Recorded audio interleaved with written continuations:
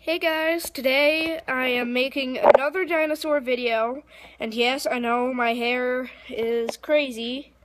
I just got out of bed. It's like 9:45 in the morning. But anyways, as you guys probably already know by the title of this video, today I will be talking about two big things that Jurassic Park misleads you on.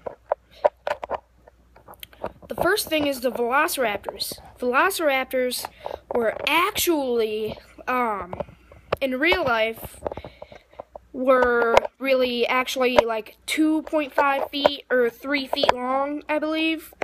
And they were also, not very smart.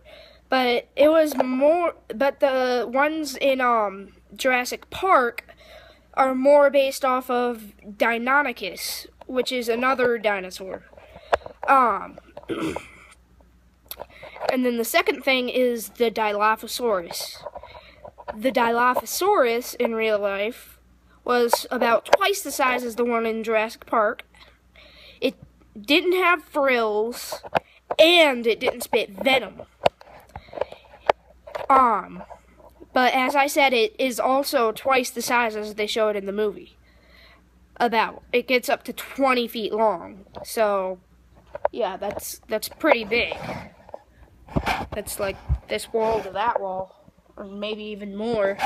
But anyways, thank you guys for watching. I hope you enjoyed, and if you did enjoy it, leave a like and a comment. Bye!